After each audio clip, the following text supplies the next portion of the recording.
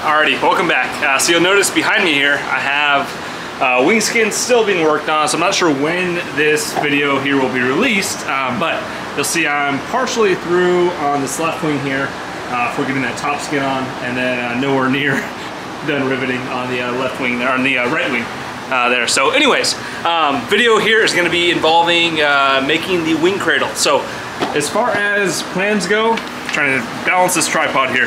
Yeah, anyways, as far as plans go, I printed this up off of Mauser's RV-10 build log on online. So just Google Mauser RV-10 wing cradle. You'll find this here where he has a write-up on how he made his wing stand.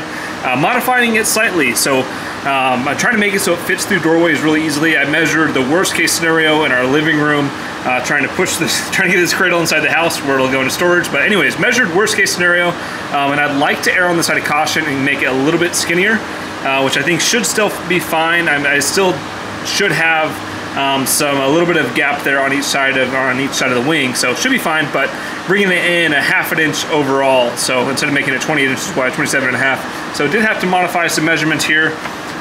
So I modified my cut list here, and then I'm going to be modifying these as well here. So I have all my supplies ready here. So I have a roll of carpet here from Lowe's.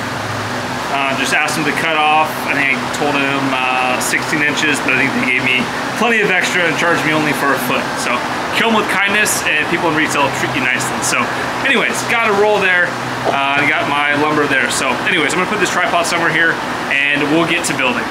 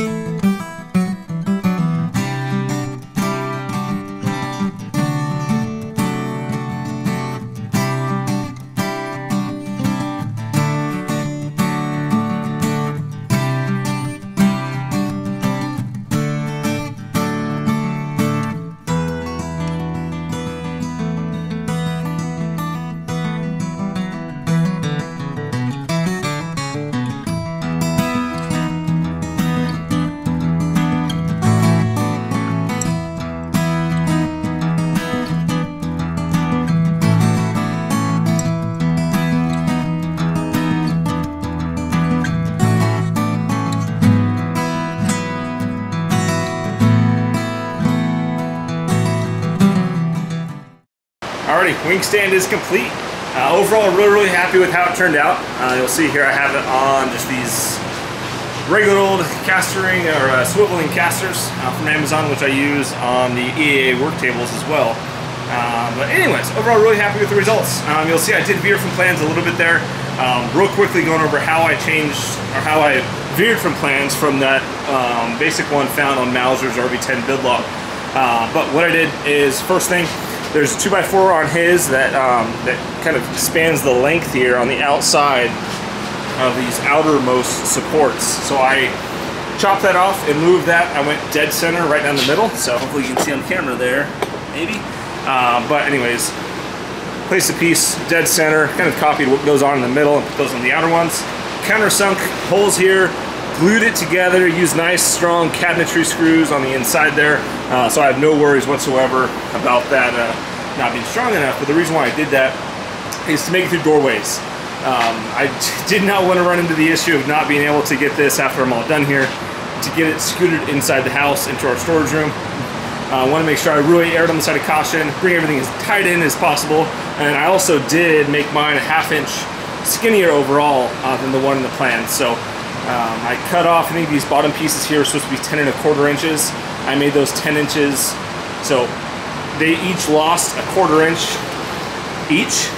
This makes sense, but overall a 1/2 inch skinnier, just to really err on the side of caution. I did test it. I know I can get it through the doorway without issue, but going through that door over there, I have a laundry room there. I wanted to make sure I wasn't going to interfere with the washer, dryer, have any issues getting it inside of the house there. So anyways, it's a 1/2 inch shorter or 1/2 inch skinnier, which again, you can see here, it already was wide enough to begin with, and I still have extra wiggle room there with this outboard leading edge here placed in there temporarily just to see how it looks. The other area where I veered from plans, you'll see this carpet here. I think on his was set a little bit lower, which I wanted mine to sit nice and level, so I really just eyeballed it with a rib, and you'll see looking across there, hopefully you can see on camera there, but we're pretty much level with what's going on over there at the far end with the spar support. So we'll see after this. I'm not sure if I'm going to post this video or wait until I'm ready for the wing and you can kind of see it all together. We'll see how I post this, but if it's posted as is like this, you have to check back later on to see how it looks with the wing, but if not, skip ahead here and you'll see what it looks like. But anyways, kind of eyeballed it there to get it as level as possible with that. And I also wanted to have access to, which I have plenty of access now, but I want to have access to any of those spar holes where I have riveting into the spar. Not necessarily get into these, I know I'm going to have this riveted on, but to actually get into, to be able to get access to the bottom skin when that's on later on. I've seen other people's photos where they have it in their wing cradle, and those bottom, or I guess the forwardmost holes on their bottom skin are covered by this carpet, and I kind of wanted to have access to all the holes available, so that's why I kind of let mine sit a little bit higher than some are. And I know I'll have it supported on the other end, so I'm not having any worries, or I don't have any worries about it leaning or anything like that, just having that nice support of the back ends. Anyways, as far as this carpet down here goes, it was super cheap. I think it's $20 total at Lowe's. They only charged me for a foot of it. They're really nice guys and gave me a 22-inch width length of it. So I cut it down to 20 inches. I don't think this is nearly as crucial of a measurement. Down over here, how wide you want this to be. In the plans, they call for 16 inches. I was going to do 18. I ended up with this extra wide piece of carpet, so I made it 20 inches. Because it's really only comes down to the placement of that structure there. You can slide that in and out to make up for any lost or gained material from whatever carpet you get. But other than that, put a whole bunch of staples in the top here. So a whole bunch of staples, came back after the fact with a hammer just to tap all those down just in case they had any offset. Went all the way down each side there, all the way across the top there with those. Same thing on the other side. So that was super sturdy.